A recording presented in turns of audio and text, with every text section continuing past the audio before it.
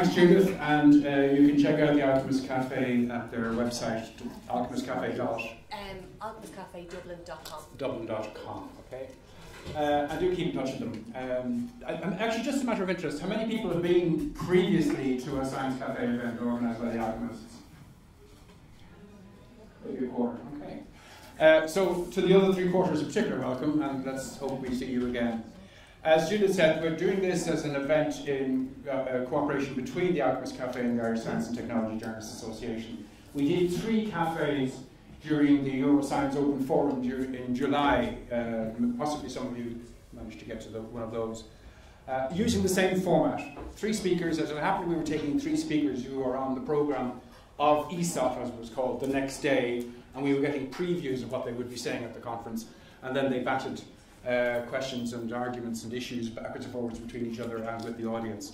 So that's the same format tonight. We're doing a lot of batting around, we hope. The common theme, the thread that links our 3 panelists is an interest in the brain, but from quite different perspectives. And perhaps we'll even get to discuss whether the brain and the mind are the same or similar things, because probably some of you would say you're working with the mind, and training the mind more than you're concerned with the brain. But anyway, we might come to that. I hope we will, indeed, and we're going to keep it at a fairly general level, in the sense that we're trying to figure out what is it that we do know and what do we not know about the brain, because we're actually, confronting a very interesting paradox here. We're the only species, as far as we know we have a brain. Yeah, virtually all animals, if I'm not mistaken, have a brain in some form, right? But we're the only ones who know we have a brain. And yet probably the part of us that we know least about is the bit that does the knowing, the brain.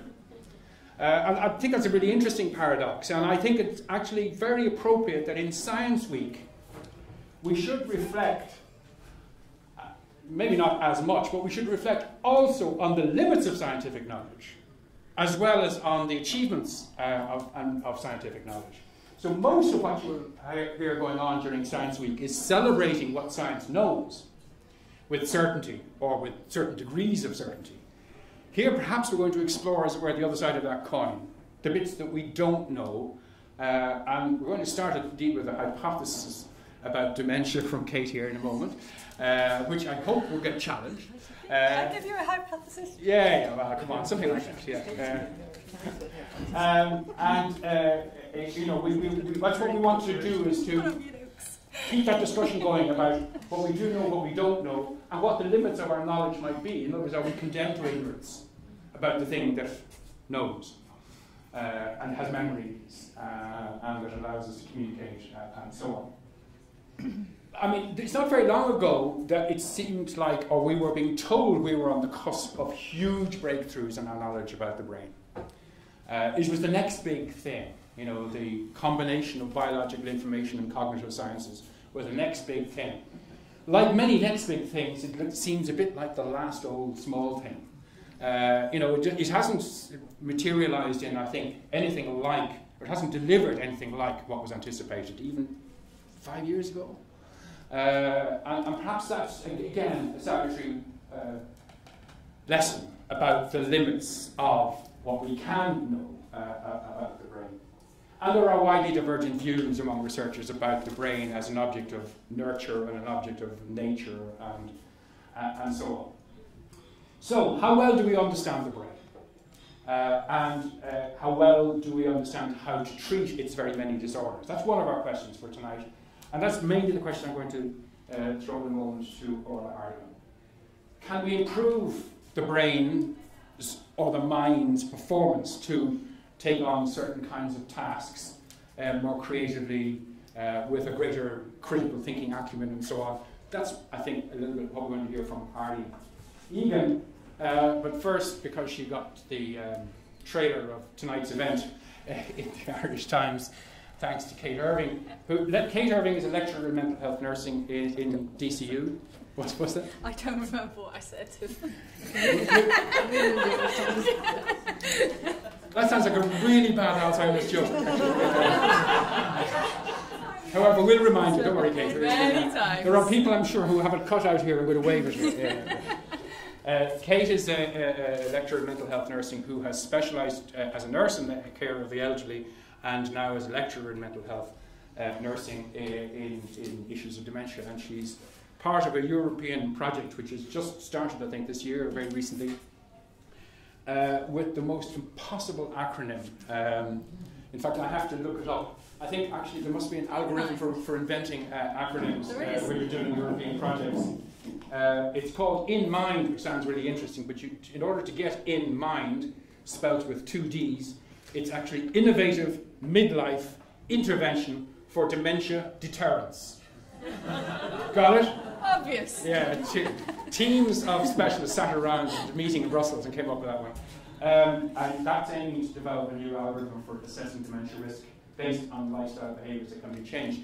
And by some weird coincidence, Kate's also involved in something that sounds a little bit like the event that we're at tonight. Not the Alchemist Cafe, but the Alzheimer's Cafe in North Dublin, where I take it people who have this condition meet and share their experiences and support each other and so on. Anyway, I'm going to ask each of you, what's your current preoccupation? What's your current concern with understanding better how the brain works, and specifically, Kate, in the context of dementia? Okay. Well, I think the first thing that we really need to think about when we're thinking about the brain is it's a grey matter. And we would do well to remember that before we make any too black and white claims about what we know or what we don't know about the brain. So that's my opening gambit. It's a grey matter. There are arguments about what we know about the brain, but these are not definitive facts. They are arguments that can be made. So specifically in relation to cognitive health, which we all have. You know, some people have dementia, but we all have cognitive health. We're all on a spectrum of cognitive health somewhere along the line. And my main preoccupation is that maintaining and hanging on to our cognitive health is something that we have a lot of control over. That at least 50% of our ability to stay cognitively healthy is attributable to our lifestyle factors, things that we can do to stay well cognitively. And specifically, researchers in America looked at 7 lifestyle factors, including smoking, diabetes, midlife obesity, midlife high cholesterol, depression, and depression is arguably reversible. I know that's another argument. My husband always says I argue far too much, but anyway. So there are these lifestyle factors, and they give us 50% of our risk for dementia. And what I'm saying there is not that they cause you to get dementia, or that if you don't have them, that you won't get dementia. There's still always a risk. Just as with smoking, you can smoke and you can get away without getting lung cancer, but it's very unlikely. If you have all 7 of these risks, then you are just as likely to get dementia as if you smoke and you are likely to get lung cancer. So this is huge, and I don't think this is something that the public really know too much about, and it's something that there is very little investment in research terms, and I think that's awful. I think that's shocking. And why might that be? Well, if I was being very sceptical, I'd say it's because of the pharmaceutical industry. They have no vested interest in letting people know this information, and so they obviously want money to design drugs. And so we have this situation where, as a general public, we've swallowed the myth that we are waiting for some sort of cure or pill that we can take to maintain our cognitive health, some sort of fountain of youth that we can all bathe in or swallow a pill that will maintain our cognitive health as we age, which is the most ludicrous suggestion ever when you really unpick it and you think about, well, obviously it's dementia or cognitive health is always going to be a complex thing that's based on the way you live your life and the genetic inheritance and lots of other different things.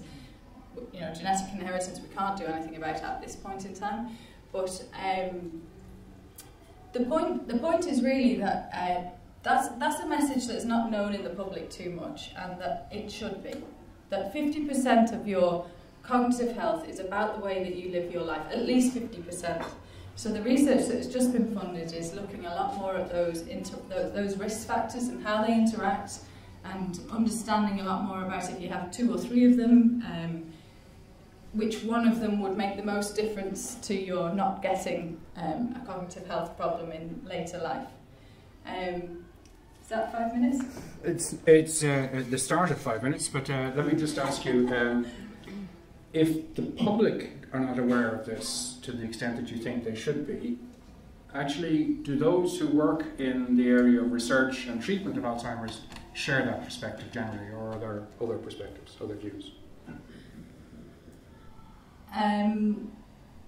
That's from my experience of working,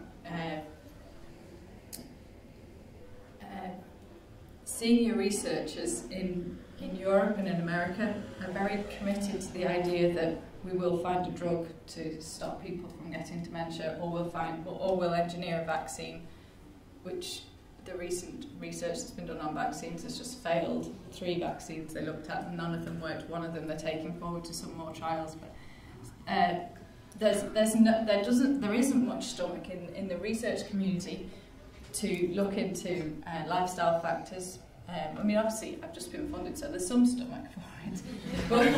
But the vast majority of research funding is going into trying to find a drug to halt, trying to find biomarkers to predict who's going to get dementia in the future and do something about them not getting it through a pharmaceutical fix. Is that what we might call a medicalisation of the problem? And your perspective is very definitely not a medicalisation perspective. Yeah. We should now refer to the medics and see what they think about this, but we'll come to you in due course.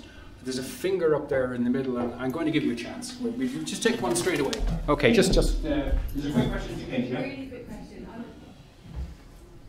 So I'm just curious as to know what are the 7 risk factors. Oh yeah. Okay, let me see, can I reel them off? Smoking, midlife obesity, midlife hypertension, high blood pressure, midlife high cholesterol, depression, diabetes, and probably cognitive inactivity.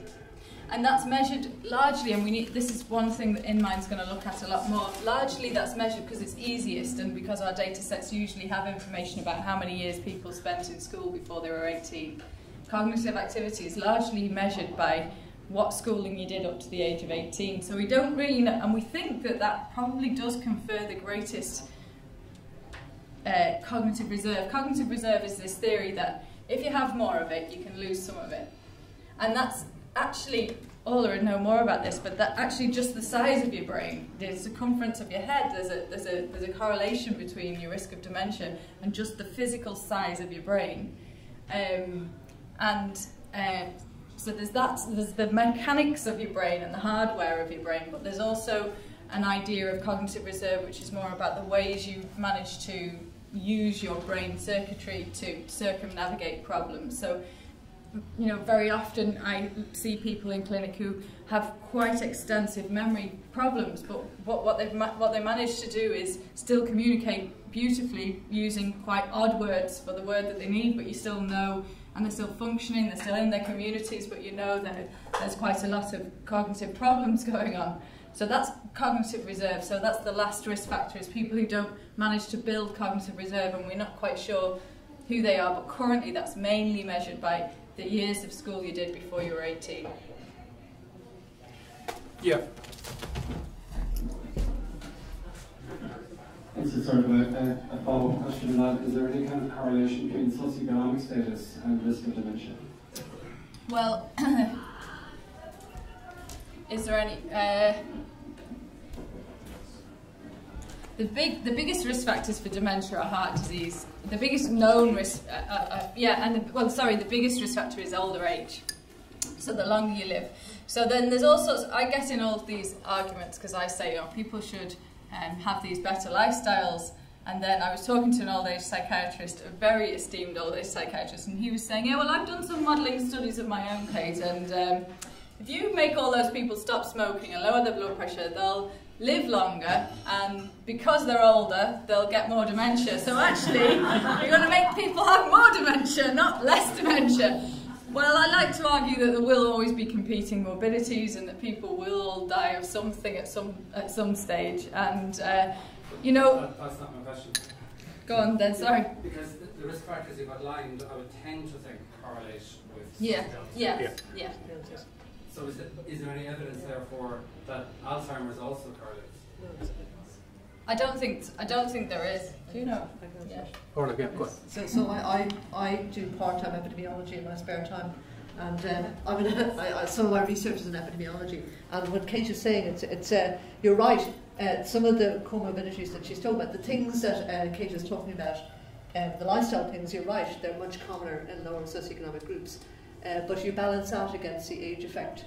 And also because dementia, we use the term dementia as a kind of a hold-all phrase, but in fact there are many different types of dementia. And many of the factors that Kate is referring to are primarily factors that increase our cardiovascular, cerebrovascular risk, which you know can contribute to cognitive impairment and interacts with the risk for Alzheimer's disease. So how to unpick that and say, okay, this is pure Alzheimer's, and this is pure bad lifestyle. That's one of the big challenges actually we have in the 21st century, understanding that. So you're right, you would think that would be the case, but actually it balances out. And keep the mic, Orla, because I'm going to go to you now. Okay. Very quickly, Kate. And Alzheimer's shares the same risk factors largely with vascular dementia and other types of dementia as well. So there are some obvious types of dementia that are caused very obviously by drinking too much or boxing or things like that, but a lot of the dementias share, and certainly Alzheimer's and vascular dementia share the risk factors, the vascular risk factors, and we don't quite know why. We don't have a good explanation. Yeah, we can't tell the difference. That's why it's in life. Okay, let's just move on to some other topics for general discussion, but I'm sure we'll come back to that. And I think I take from what Kate has said the reversibility of the process and the possibility that we have some control over the process that is not inevitable. However, the person who just spoke there a minute ago, just in case you don't know, is Professor Orla Hardiman, who is a consultant neurologist in the Beaumont Hospital and a professor of neurology in Trinity College Dublin, specialising in motor neuron disease, except it's not called motor neuron disease when she's dealing with it. It's called ALS. Yeah, well, I mean, I'm kind of interested in neurodegeneration in general. Motor neuron disease is one of the, or ALS, amyotrophic lateral sclerosis, or Lou Gehrig disease, or whatever. There are many names, but yeah, that's would be my main research interest. But it's one of the family of neurodegenerations. But I went to neurology because the brain is so interesting. It's a really interesting part of us. I mean, it's what makes us who we are. We are our brains. You know, if you can't do a brain transplant, you can do a heart transplant or a liver transplant. You're still you. You can't do a brain transplant. If you do a brain transplant, you're somebody else. So the brain is, the brain is everything. The brain is what we are, who we are. We're organising a European Commission has a month of the brain next year, in May next year, and actually we have the European presidency in May next year as well. So we're hosting we're hosting a whole series of things around the brain in May next year. But the European Commission is funding a big conference in the end of May for policymakers, and we're working on the title of the meeting. I want to call it The Fascinating Brain, and I want to call the first session, which we're going to ask one of the big neuroscientists who also manages one of the big funding agencies in the UK. I want to call it Funding the Brain, a no-brainer, because that's and a question mark. So the brain is really interesting, and one of the things that we're learning about, I have to say that I fundamentally disagree with with what you say about the fact that we don't know, or can we ever know. The brain is the final frontier, to quote Captain Kirk. And it really is, but the changes and the research that's happening in the brain is incremental. And if I look back at what we knew when I started out as a young gal, thinking about being a neurologist, and where I am now, as an album, sitting up here, the amount of changes that have happened, the seismic shift that's happened in our understanding of the brain in that certain number of years, plus that, it's just truly amazing. You know, when I started out here in Dublin as a trainee neurologist in the Richmond, which has gone a long time, we had one CAT scanner in Dublin, one. That was in the Richmond. I worked in Vincent's as an intern actually, and we used to have to go over by ambulance with people to have their brain scans done. Now we have MRI scanners in every small village in Ireland has an MRI scanner. It's revolutionised what we understand about the brain. But not only that, but the MRI scan now doesn't just give you a picture of your brain, but we can do all sorts of really fancy studies of the MRI scan that really help us understand both the structure of the brain and also the working brain. The MRI scan now can show us what the brain looks like when we're doing stuff. It's called functional MRI. And we can also do things like we can do really well, the mathematicians and the hardcore people who can do bioinformatics can look at the computer models that are made out of the scanning that we do, and they can reconstruct the brain in many different iterations and can start looking at pathways and networks. And we know now that the brain is made of all these different networks. We know the brain is dynamic.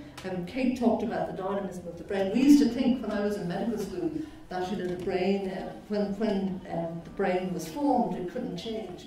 We know now from lots of work that's going on, both at a cognitive side and a psychological side of things, that the brain is very plastic. Ian Robertson here at Trinity has done much work on this around brain rehabilitation. I think Arlene's going to talk about that as well. The brain is plastic in the way that it works. We can reprogram the brain. We know that at a biological level that the brain can partially reconstitute itself. This is heresy when I was a medical student. It's a really fascinating organ. It's a really fascinating discipline. The field is moving so quickly. We're learning more and more about how the brain works, how to protect the brain, how to look at what makes the brain do what it does, the complex connections in the brain, the fact that neurons, which are the grey matter that Kate talked about, are not really the most important part. The neurons themselves, coupled with all the cells around the neurons, called the glia, which glia means glue, because we used to think that the glia was just a bit of kind of cells that kind of sit around making neurons do what they're supposed to do. Glia are really important. In fact, Albert Einstein's brain didn't have any more neurons in it, it had more glia in it. So we're understanding much more about how the brain works, how the nerve cells connect to each other, what those individual nerve cells do for each other, how when you damage one set of nerve cells, what impact that has on the other nerve cells around it, what the immune system does in the brain. That's something we didn't understand until very recently. This is a really fascinating, evolving area. It is very much the 21st century, and I've no doubt that within the next 20-30 years we will be another order of magnitude or a number of magnitude away from where we are even today. And hopefully we'll all be still alive because we'll all have done the things that Kate would have wanted us to do. We'll all stop drinking, we'll all start running, and we'll all play bridge and play piano. No, we can drink with just one glass of wine, and that's no use to anyone. And we'll all be sitting here in 30 years' time and we'll all look great. And we'll be all pondering all the things that we know about the brain that we didn't know 30 years ago. But many of you will have seen Orla in that very poignant documentary about motor neuron disease earlier in the year, centred on Colin Murray's really artful kind of investigation of his own condition as an investigation of the condition in general. And the take-home message was, we don't know how to treat it. I mean, where does that fit with the scenario you just? Well, see, I think it's like a duck gliding along. You know, the duck is gliding along the top of the water, and you think the duck is just doing that, sitting there, not even, you know, but underneath the water, it's paddling madly, and that's what's happening. When I started motor neuron disease, which was about 20 years ago. Sorry, who's the duck and who's the legs? It's a metaphor. Oh, yeah. I got that. The paddling is us scientists. All right. And the duck is what you see. The duck is the disease, and the paddling is what's going on. All right.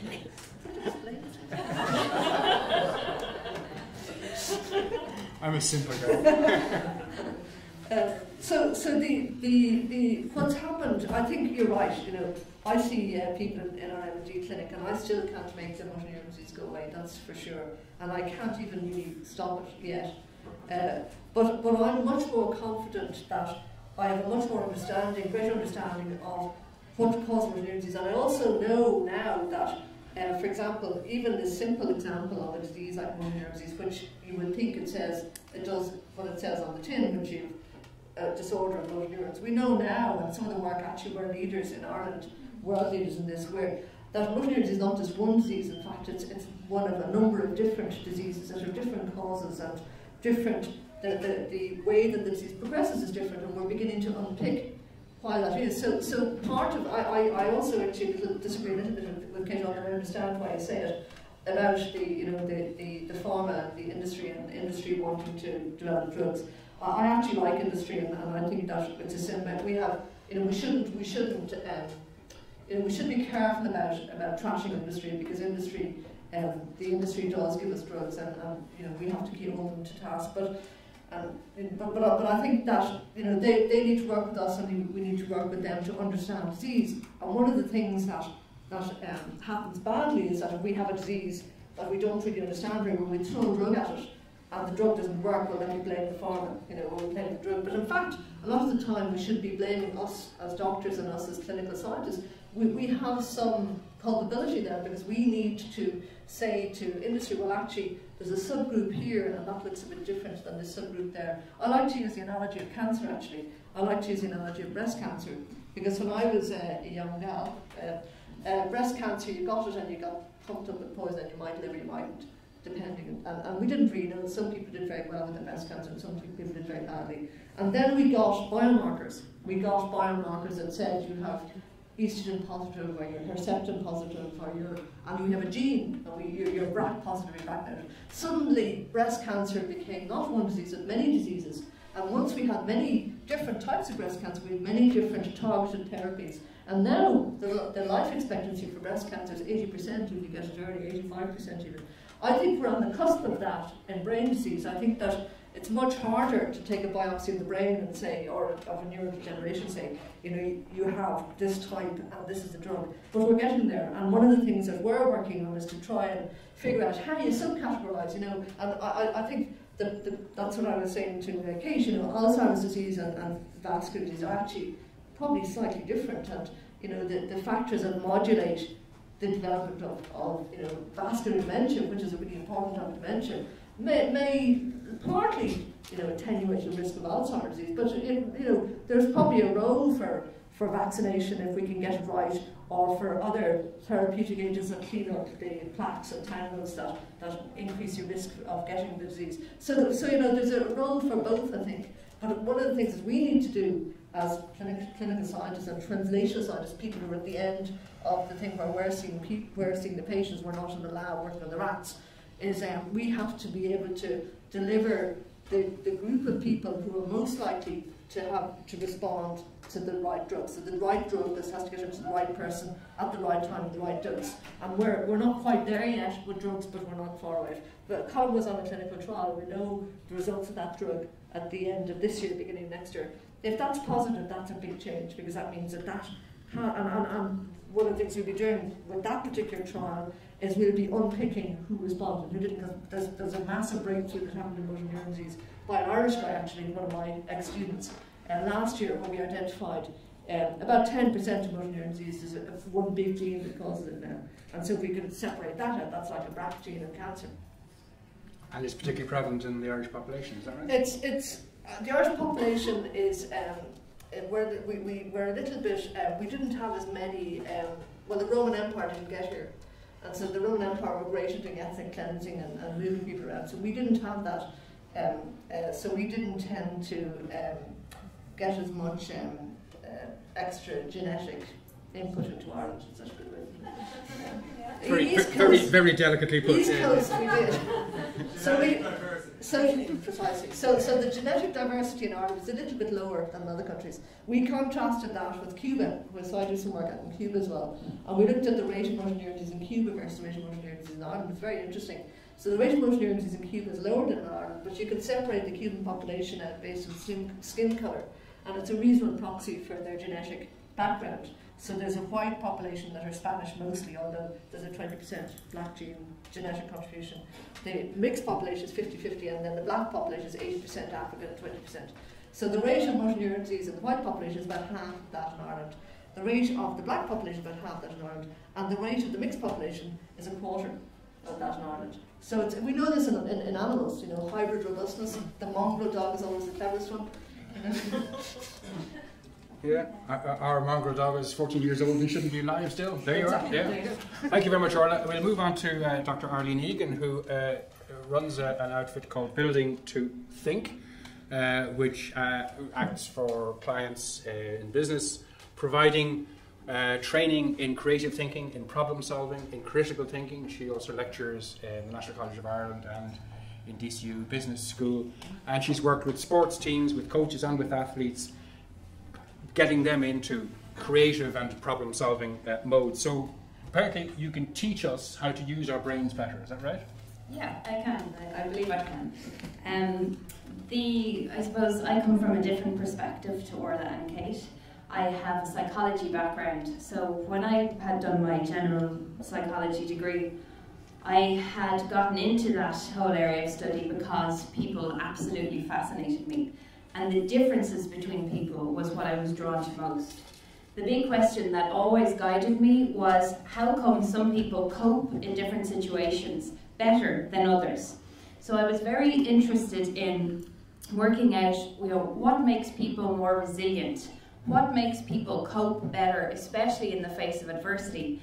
And I've been very privileged during my time to get to know and to have some experience working with some of the Paralympic athletes, because if you're ever in a situation where you're the most able-bodied person in the room, but your plate is the sloppiest, and you're covered in crumbs, and you're just making a disgrace of yourself, and you've got people around you who have managed to adapt so well, to think so positively, and just with a completely different outlook of life.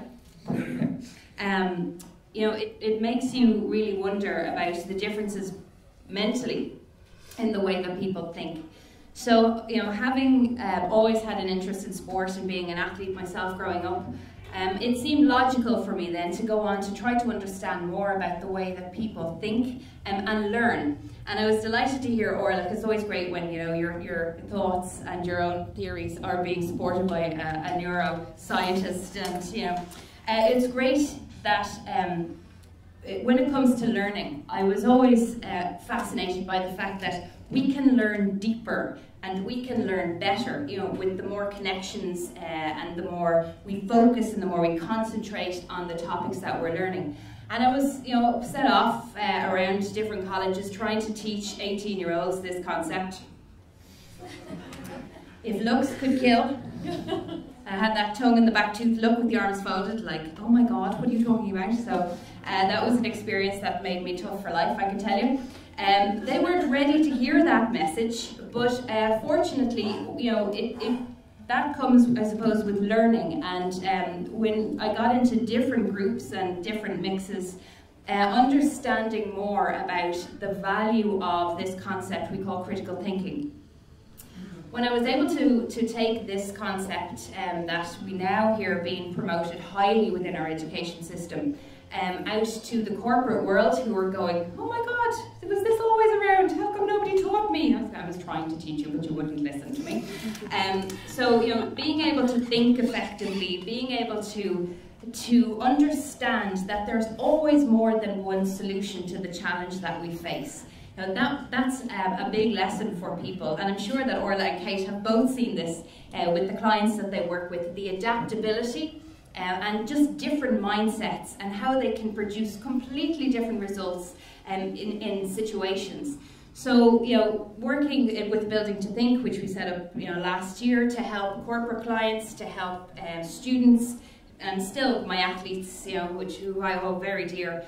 We set about trying to train them in this creative problem-solving process that gets them to think, much more broadly, take in different types of perspectives, and just to look around and to see the value of searching for solutions from different sides and pushing the boundaries of thought to places that they didn't think that they could get inspiration from, or ideas from, or solutions from. And in our work, we work with students from the age of 8 who are fantastic, and it just reminds you, it brings you back to the notion that, you know, life can seem limitless. You know, we often give them challenges to try to complete in teams, and it's amazing how fearful 8-year-olds are of their life. Everything has fire rockets and you know, big gantries, and there's electric fences. The CIA and the FBI will be proud with the ideas that they can come up with for national security. But you know, they're a great source of inspiration. And then as we find we move up through the education system and we're asking, say, the transition year students to think of challenges and to think of solutions, you know, we automatically find there's a difference in terms of levels of thought, of willingness to actually expand, which, you know, touches into what Kate was talking about, building this cognitive reserve. So being able to, you know, force or to apply or to engage in thought at a meaningful way differs, it seems, across the age groups, and also, you know, from situation to situation. So where we find ourselves now with Building to Think is we're working a lot trying to help build resilience, especially in this time where people in industry, where people in life are so challenged by the, you know, socioeconomic climate that we find ourselves in, that they're being forced to think more creatively, you know, just in order to get by from day to day. So in terms of the critical thinking element, the creativity and the problem solving, it all started off simply by looking around me and seeing that different people cope differently in situations. And it was that burning question of what's going on in the mind. You know, how is it that the mind can, you know, either lead people down a dark place or get people to go, you know what, I'm going to look at this completely different and try and pull myself, you know, up or out of this hole or out of this situation, wherever they were finding themselves in. So it was from that question that I asked as an undergraduate, I was able to start building, you know, this pathway to try to discover, to try to meet as many people as I could, to learn more about, you know, these kinds of key differences, and to work with different groups so that, you know, this knowledge and this information can, you know, be put together so that it can help to inspire us and to inform us going forward. Okay, let's just take a quick response to that. Does anybody want a quick question to Arlene? Yeah, is it on that, particularly on that, yeah? No, not on that. Okay, well, if there isn't anything particularly to Arlene at this precise moment, there's somebody way back there. Paul, will you take the roving mic if you have an idea? I think our video maker would like to be able to get you through the mic, yeah? Which one do you like? The red one or the blue one? Do you like? Red one, okay.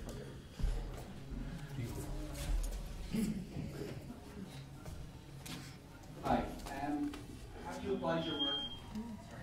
Have you applied your work to the general public? Have you applied to students and qualified?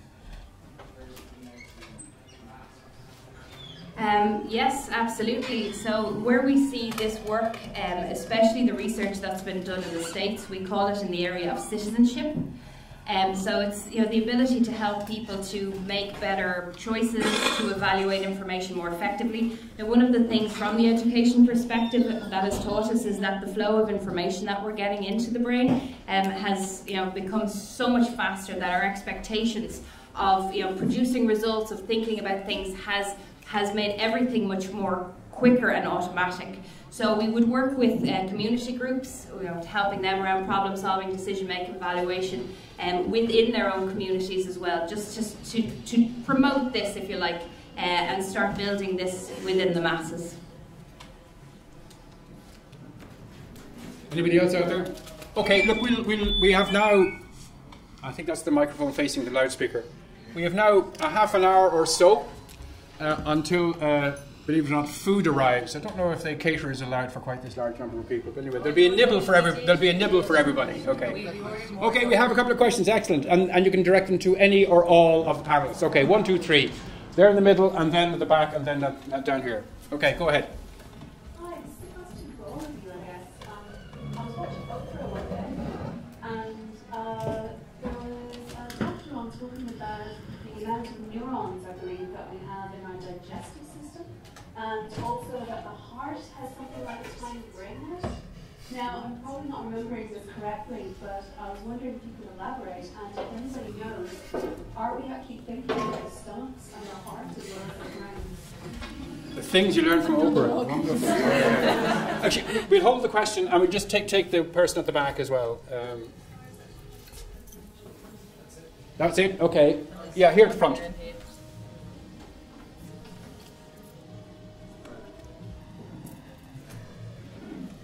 Arlene Egan. I was just wondering, I saw something in the news in the last 24 hours about a professor in Canada who discovered that like 1 in 5 people who were supposedly in an vegetative state, actually are able, are fully aware and are able to know what's going on around them, are able to form memories. I'm just curious to know how that kind of would impinge or how that would affect people who are pro-euthanasia, for example, because I would think that people who I would personally want to be switched off if I was in that state, but then again, if I was fully aware, how, you know, I'm curious to know about the ethics of that and the research about. Oh, good. We've got to a really serious question. I think that piece of research is actually the subject of a documentary on BBC One later tonight, and we'll get you home in time for that. According to some listings it's 10:35 and according to others it's 11:05, but I'm pretty sure that's what that's about. Okay, we'll come to the neurons in the stomach and that one. Okay, right, go ahead. Yeah, my question for Orla there. I read a book there about 2 years ago called The Brain That Changes Itself, and now I'm sure it was a fairly populist or popular book or whatever, but I just wonder if any of the ideas are you know, have a real grain of truth in them. Now, one of them was that if you had a stroke and part of your brain died off, that you could actually retrain a new section of the brain to operate an arm or a leg or whatever. So the first question there is references something called the autonomic nervous system. So we have our nervous system is divided into the brain and the spine, and then they send nerves out into the body, to our muscles and our skin and our internal organs. And then there's another, what we call the visceral system, which runs in our innards. And there are networks of nerves within our innards, called the autonomic nervous system. And there are little groups of nerves that control bits of our autonomic nervous system. And there is a little pacemaker in our heart that makes our heart beat regularly. So they don't think, as far as I know. But then the question is, how do we think from our brain anyway? So that's a whole other question. The point about the PBS, persistent memory state, this draws on something that was done originally in Oxford or Cambridge, I think it was, that was published in the New England Journal a couple of years ago, which was using this MRI that I was talking about earlier, where they were looking at, they were asking, I think, people to imagine playing tennis, and a very small percentage, maybe I think 2 or 5%, a very small number of people who were in a persistent vegetative state did respond using that function MRI. You could see that they were activating parts of the brain that you'd expect you to activate while playing tennis. Now, whether that is consciousness and how that relates to consciousness is actually quite a difficult and fraught question. The PBS is a difficult area anyway. I'm not sure that it necessarily leads into a discussion around euthanasia, because that's a whole other discussion around capacity. The whole point about euthanasia is that you have capacity, that you're able to decide. So you're talking about active euthanasia, as opposed to people being put to death because they're no longer worth living, and that's a whole that's not what that's about. The discussions about euthanasia are about, at the moment anyway, about people having made a conscious decision, after a lot of consideration, that they want to finish their life. So it's a slightly different argument. It's just that there's some patients who have been in that state for decades, and at what point do people sort of think, okay, well, I'm going to turn. Well, I mean, it's a difficult thing to try and. Yeah, I mean, it's an incredibly that's an incredibly fraught area, and it gets into a whole lot of issues around in medical ethics, around what the person might have wanted in advance, and what sort of interventions that you would make that would be life-sustaining or life-saving or preserving life. And so that there's a whole set of issues around that. For example, persistent ventilator states aren't necessarily on ventilators. They usually can breathe by themselves. So you don't necessarily turn off a ventilator on a PVS. You may or may not, depends. You know, you could have somebody who's breathing on their own, who's just comatose, or you could have somebody who's on a ventilator. And the issue then is, we have a whole system. The American Academy of Neurology has put out a whole set of documents around this as well. You know, from an ethical point of view about how you would deal with that in terms of the likelihood of recovery. Because it's one thing to say these people are aware. The question is, you know, what is the possibility of recovery and what is their likely quality of life, and how do you measure that? And they're really fraught issues. It will be an interesting program to watch, I'm sure, because they're very fraught issues. I just think it might be a really difficult thing if you're aware that someone is aware of what's going on, but there's no likelihood of recovery. Like, how do you approach that? How do you, if you know that this person's never going to, regain consciousness or never going to, but they're fully aware of what's going on. Well, if they're aware that they'd be conscious, you can't be unconscious and aware or conscious and not aware. Sorry, able to communicate. Yeah, I mean there is. I mean the butterfly and the butterfly and the diving bell. Yeah, sort of goes into that. That's a locked-in state. So it's a slightly different neurological condition as well. And those people are aware. You can have a good quality of life, as was demonstrated in the butterfly and the diving bell. You couldn't have a very good. Or Simon Fitzmaurice. I don't know if anybody saw the Irish Times today. Simon Fitzmaurice talks about his quality of life. Being basically fully paralysed and on a breathing machine with motor disease. So how do you measure quality of life? That's a whole other issue as well. Do you want to take the question about the third question was about brain's capacity to kind of remodel itself? So one of the things that we learned recently, what happened in the 20th century was we had this idea that there were parts of the brain that control things, and that's partly true. For example, if you damage the left part of your brain towards the front, most people will lose their language, so that's called Broca's area. So we know if you do that. But there are other parts of the brain that if you damage, you can have some recovery, and particularly in children, if you damage parts of the brain, other parts of the brain can take over. So there is quite a bit of what we call plasticity within the brain, and some of the things that Ian talks about, Ian Robertson, and really you talk about as well, is trying to find ways of enhancing those parts of the brain, to recruit parts of the brain that wouldn't normally be in use. So absolutely there's quite a degree of plasticity. It's better when you're younger, because it isn't quite as good as when you're older, but it's certainly the other parts of the brain can take over. There's quite a lot of plasticity and redundancy in terms of what the brain can do, because the brain is a series of networks as well as a series of sort of discrete anatomical areas. Okay, you keep moving back there.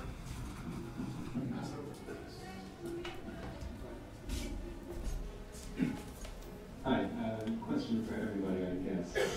So you seem very optimistic about where neuroscience is headed. Not so optimistic maybe, because it seems to me the anatomy has been made, and it's not like 18th century anatomy. You're just beginning to carve things up, you're just beginning to see how it's all put together. But you don't really have any true understanding of what's going on. It's just because it's a very complex system. And when I hear someone like Orla Hardiman who talks about learning from the brain, like brain damaged patients, where somebody will have a blind side, for instance. That wasn't deduced from neurological imaging, neurochemical imaging of the brain. That was deduced from kind of logical deductive reasoning of how the brain must be put together, based on what was damaged and what was therefore missing. So, I don't know, maybe you can elaborate a bit more about this neuroimaging of the brain and where you see it take this and how bad it is really in neuroscience. Well, blind sight was described by Anton, actually, in the 19th century. It's called Anton syndrome. So much of the classical neurology that I learned was taught eponymously. There's names for everything, because there were people, a lot of French actually, French and American, great describers. I mean, neurology is a very descriptive condition. Neurological disorders are very descriptive. But I have to disagree with you that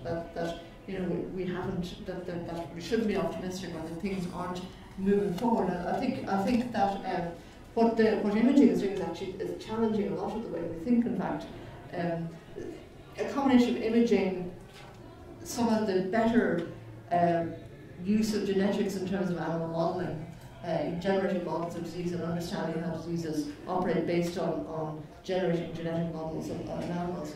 So I think both those two things, the Human Genome Project, which has allowed us to do that, and neuroimaging are probably the two biggest things that have revolutionised how we understand. So all of the, many of the ways that we understand how the brain works are drawn from as you write, as you say, from sort of anatomical descriptions, but many of those are refined considerably with imaging now, that we can look at what's going on in the damaged brain and look at the changes in imaging, or used to pathology now with imaging. But more recently we can do it in the normal brain. We look at the normal functioning brain and look at the normal functioning brain at rest using function imaging and activated function imaging. There's one of the European Scientific Forum speakers, I don't know if anybody heard of him, was Christian Caceres. Was anybody at his talk? The empathic brain.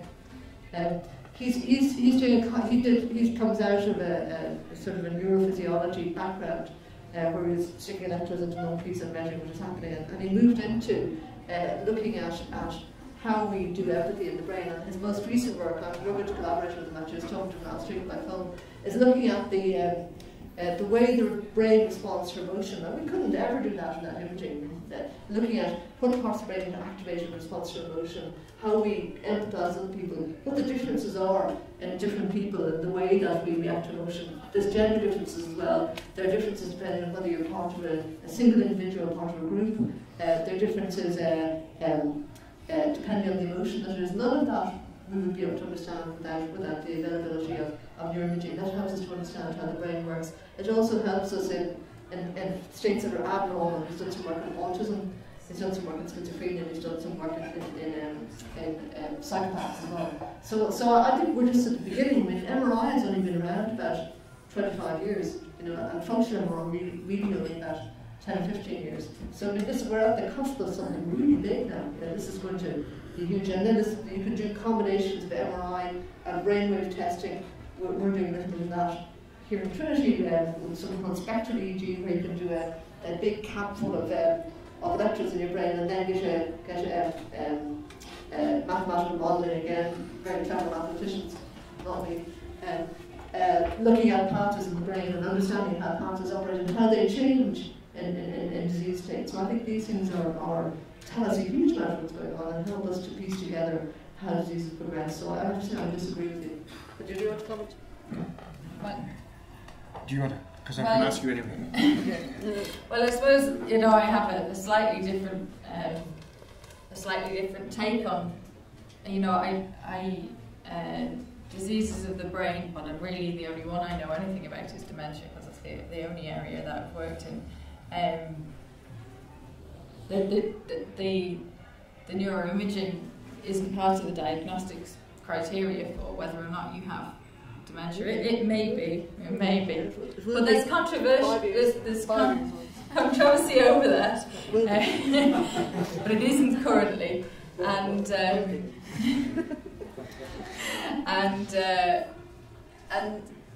it gives us a particular perspective on cognitive health, which is a medicalised view of cognitive health, and it blindsides us to other perspectives on cognitive health, which may in the very short term make much more impact on disease epidemiology.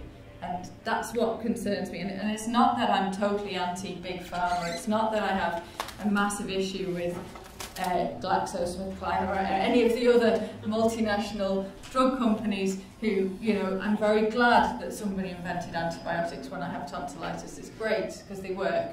But for dementia, the drugs that have been developed so far work moderately well in about a third of people, and we don't know who they are because we don't know which ones have Alzheimer's and which ones have vascular and which ones have mixed. And so it's been a resounding disaster, and that may be due to our fault, as Orla says, that may be our fault for not giving them the right people the right drugs at the right time. I accept all of those arguments.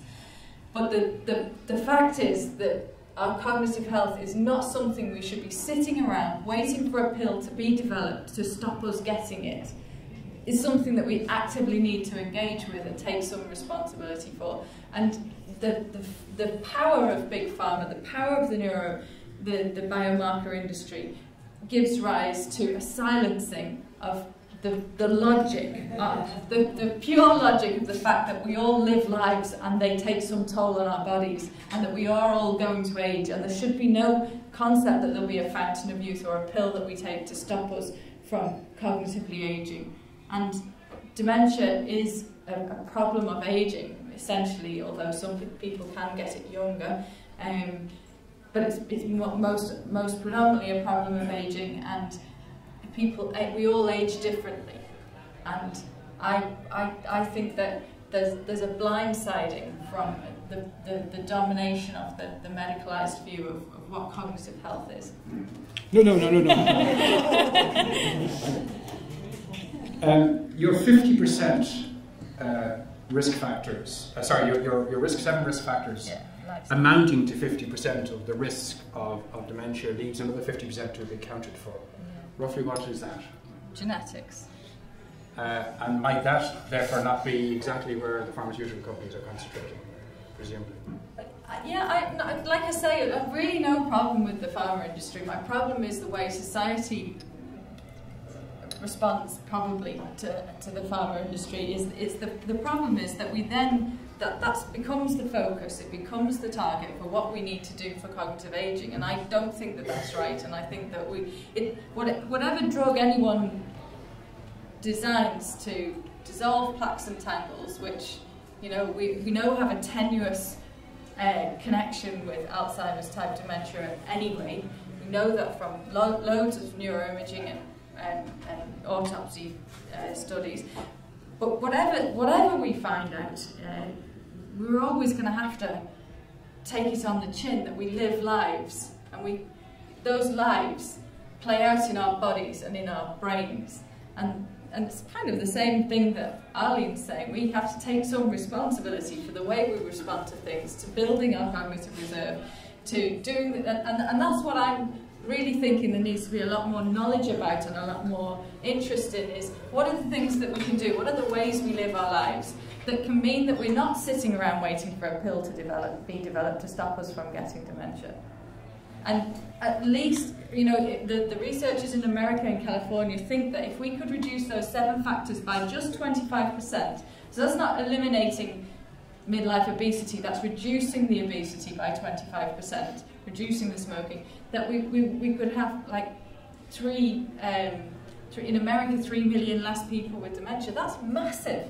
And the drugs have done nowhere near, they've not come near to doing anything for dementia like that. And okay, that's based on Bayesian statistics, and that's some crystal ball, but more or less educated crystal ball as well. But it's hopeful, it's much more hopeful than sitting around waiting for a vaccine, I think. Do you make your business, Arlene, to keep abreast of developments in the neurosciences, or is that just another domain altogether? Actually, it's great, the question that you asked there about the technology use. I've actually become involved quite recently helping out some Irish companies that are interested in the gaming industry and the changes that games make, especially to the prefrontal cortex, which is where a lot of our thinking, a lot of our higher order cognitive capabilities, if you like, are stored. So they're interested in seeing these effects in terms of cognitive like that plasticity or development, especially in different kinds of age groups. So we know that currently in this country there's research going on with the aging population, with schizophrenia patients, with Asperger patients, and these studies have been going on for the past number of years in this country, and they've certainly been going on in the States for longer. But again, they're using the likes of the fMRIs and combining different kinds of technology in order to see if there is merit to these kinds of techniques to help people to develop their cognitive capabilities and to, as ways of engaging cognition, especially in different groups, and helping people to develop different kinds of cognitive skills. So it is, it's important to kind of keep your eye on all of the balls that are going up in the air at the moment, because the way people are engaging the world are so different now to what it was a decade ago. And the technology that's out there is helping us to learn more, certainly, in different aspects. But again, you know, the research needs to be done in order for us to help understand its effects. Can I just comment something about this? Okay, there's a man there who's holding a microphone who's been very polite. He's not using it. Just ask a question. How many people in the room think we're rational? How many people think that we make rational decisions? Lies. 2 people, I don't believe you. How many people? So the answer is actually there's loads of cognitive research, fMRI research, neuropsychology. Ray Dolan, who's an Irish guy as well actually, who works in London, he's a psychiatrist, his life's work is looking at decision making. We're incredibly irrational people. We're really irrational. And he's shown it, and we activate our emotion, we work off our very basic sort of the bit of the brain that's in the lizard. The emotional circuits, that's what drives our amygdala. That's what drives how we think. All of our decision making, you probably know this, all of our decision making is done in a really, really irrational way. We're incredibly irrational beings. And actually Ray has shown this, and he's coming to Dublin next year. We have him speaking at our Irish Neurology Association meeting as part of the One for the Brain, talking about this business of decision making and how you can manipulate how people make decisions. And actually industry is very interested in this. You would know this as well, Brian. Your journalistic days. Industry is very interested in this, in how you can manipulate people's behaviour by changing the way that you pose the question, or by changing the set of data that you're given. And if you're given the data in a certain way, we'll make a certain set of choices. And if you're given the exact same data in a different way, it'll make a completely different set of choices. Utterly irrational. Sorry. From the time of the Industrial Revolution, I mean, much of the technological breakthroughs, inventions and so on, really amplified, on the whole, our physical abilities. And it is able to do bigger things faster and so on. It's really only at the latter end of transformation of society that the information communications revolution has really kicked in and is now really the main driver of change. Now, what effect generally is that having on the brain? And just in a very tiny, specific way. For all those of us at a certain age, we spend hours in primary school learning our things that are spending over. I mean, I don't think they do that anymore. Is it possible to say, is that a good or a bad thing for brain development and brain power?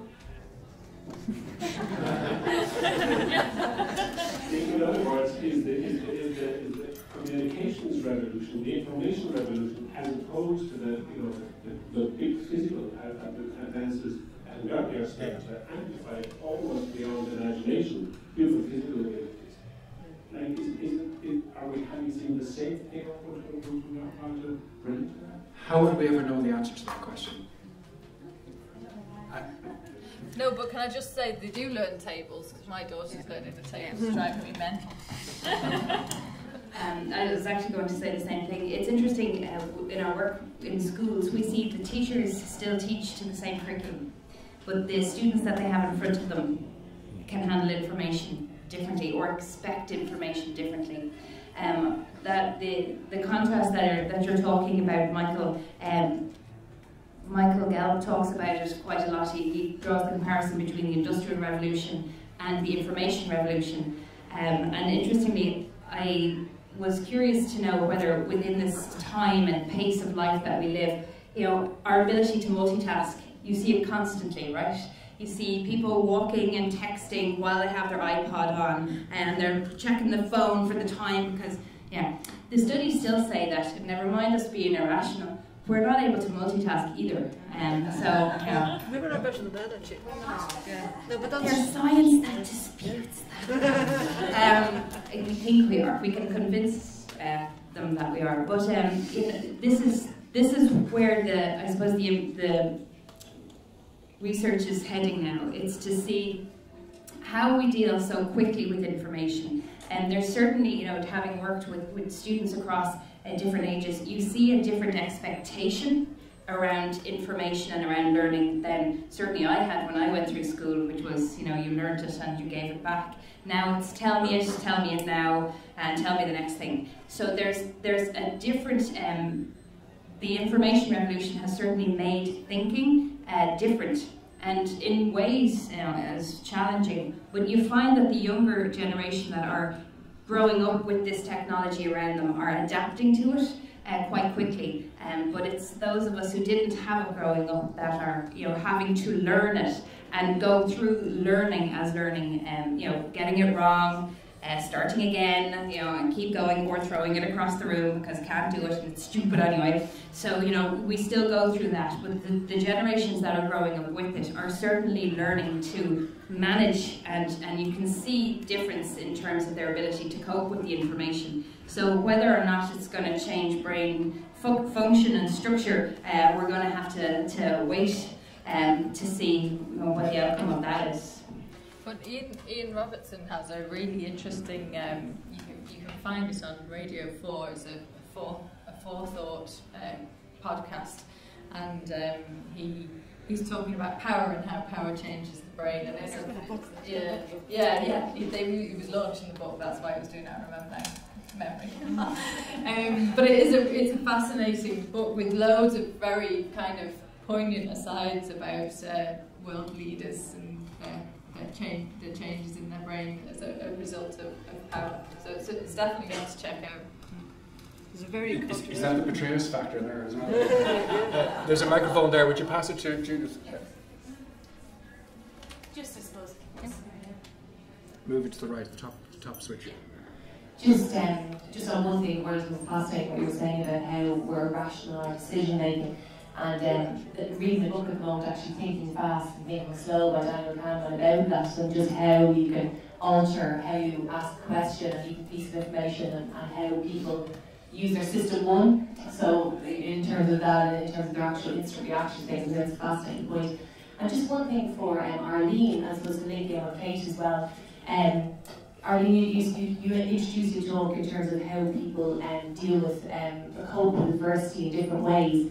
And I think it's going to take a step back maybe from what Kate's saying, because all the research points that if you can't cope, it can lead to stress can lead to depression, things like that. So I'm very interested if you would have an analogy or something similar to what Kate said about what you would see as the sort of factors even that people can do to improve their coping with adversity and things like that.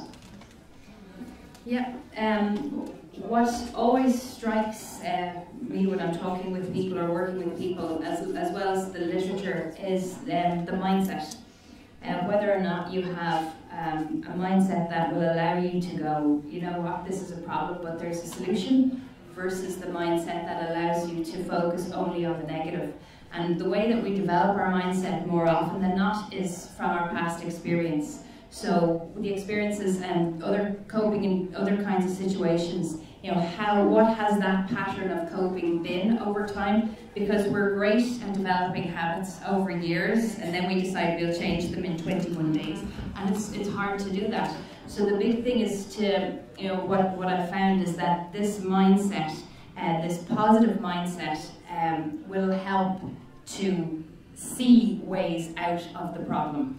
And often that's going to be one of the big things. The other side of it as well is quite often people who have a social support system around them, people that can help you out of the problem, that's going to lead to a more positive outcome, because it's those people who are isolated and struggling on their own that you find it harder. You don't get the reinforcement from other people to say that you're on the right track, or here, I'll give you a hand. Sometimes that's what you need, but ultimately for, when I'm working with the clients that I'm working with, and you just see the language they use around the problem, the aspects that they choose to focus on around the problem are often significantly different and significantly more positive. They see it as a transient phase, something that they can come out of, or something that will be successfully negotiated. As opposed to the other side of it, which will either mean that that individual will take longer to address the problem, or be stuck, for that amount of time. I don't know, Kate, if you've noticed any. Well, the nun study, I don't know if people have heard of the nun study.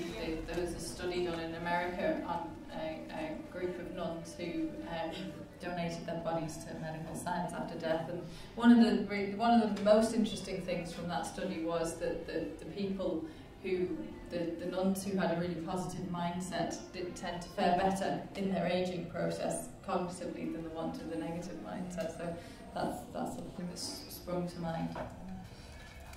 Maybe it just works. I know it's far too late to start a discussion about what's positive and what's negative. Surely critical thinking is precisely looking at both parts, both the positive and the negative. But anyway, maybe that's for a discussion over a beer. We're very near that point actually of discussion over the beer.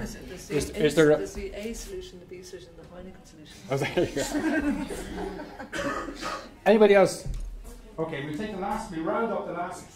We won't take any quick response. We'll just get through the last 3, 4 questions, 5.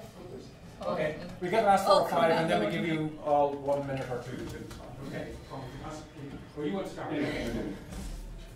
Kind of a quick question, but it might be a kind of one student.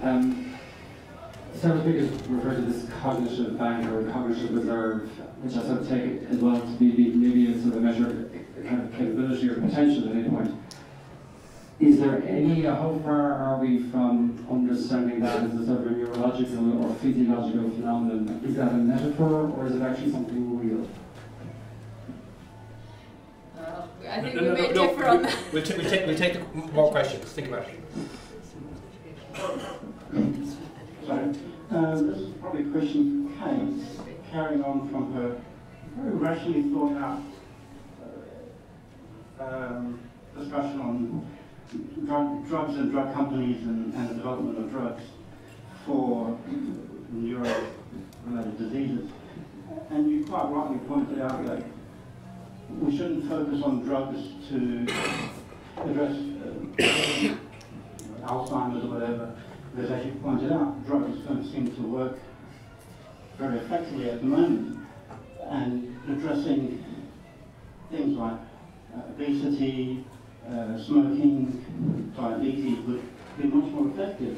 So wouldn't it make sense for the drug companies to work on making drugs for countering obesity, countering diabetes, countering... Well, they are working on those things as well, yeah. I mean, they are working on those things as well. So they should stop working on drugs for the Alzheimer's. Well, I don't think, it's not what I'm calling. I'm not calling for a stop on looking for drugs for dementia. That is definitely not my argument. My argument is for better balance. I'm very interested in all the kind of lifestyle issues that cause diseases, and I wonder, is medical science or other science looking at how to make people change their lifestyles, because people are just highly resistant to change. Highly irrational. Highly irrational. When the state tries to persuade people to do it, they get called a nanny state, they're interfering, blah blah. So I mean, what can we do with this? We're all irrational and draw the line attention to chase this movement. I don't really care really. Okay, is the cognitive reserve a real thing, or is it just a metaphor, as it were? Well, like the talk I didn't understand. There's a neurologist in Trinity, Aaron. Neuroscientist, sorry. And he has spent a really long time with his MRI machine trying to find cognitive reserve under all sorts of different conditions, and he hasn't found anything, and he's really, really fed up. And I went to him one time saying, fancy doing any research on cognitive reserve, and he nearly poked me in the eye because he's just fed up with trying to chase it, and it's a bit of the holy grail that we're all trying to find out what it really is. So the jury's out. Definitely, I can't answer that question. Is that? Who wants to take the question of changing lifestyles? I mean, this is also a communication question. But, actually, I was going to respond to that earlier. What Kate said. There is I mean, Kate has. I didn't agree with some of what you were saying, but some of I do agree with, because one of the things that we really do need to do is to engage in these very, very extensive longitudinal studies looking at things that people do and the effects that they have, like what you're doing. We're actually an ideal population to do this. The best countries that do this, but they don't write in English, so we don't really always see what they're out of the Scandinavians. And I sit on the Finnish Academy of Science, Neuroscience panel, and they do brilliant studies looking at longitudinal, very long longitudinal studies of people doing, looking at lifestyles, looking at lifestyle modification. Now the Finnish Academy of Science funds that sort of research, and the EU is funding your research, but actually it's very difficult to get funding for that sort of research. I do epidemiology research and set up databases, and they're very difficult to fund because they don't generate data that you can actually, publish in 3 years or put a PhD student through in 3 years. And there is a bit of a problem, and it's a big issue in Ireland at the moment around the sort of way, the model in which we fund science. And I don't know if people were looking at the debate or aware of the debate around the appointment of the dissolution of the scientific advisor and incorporating that into the Director General of SFI. And there are many of us who think that that may well be a slightly counterproductive move, but also putting money into SFI, and then SFI, the new Director General of SFI, has a very strong jobs-driven agenda. SFI is very jobs-driven now. It's around turning knowledge into jobs, turning research into jobs that make the economy run, the knowledge economy.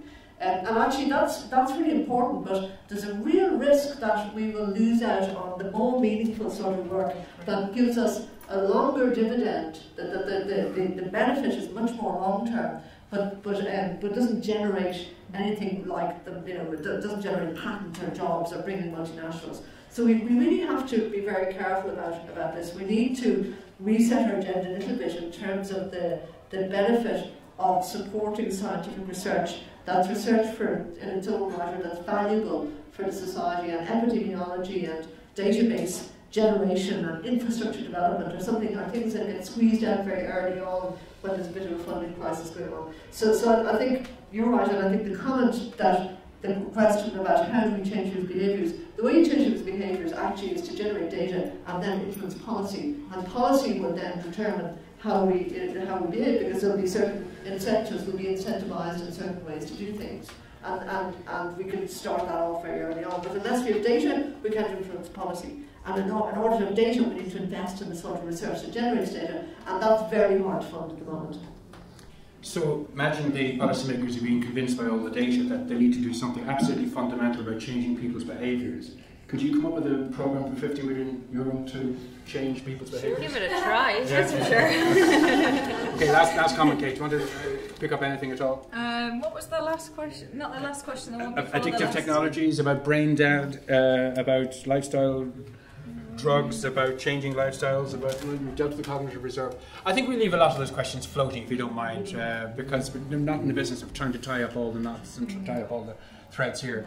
Anything else that's burning your brain? No, nothing's burning. You sure? You sure? I'm hungry. It's the brain in my stomach thinking. Arlene?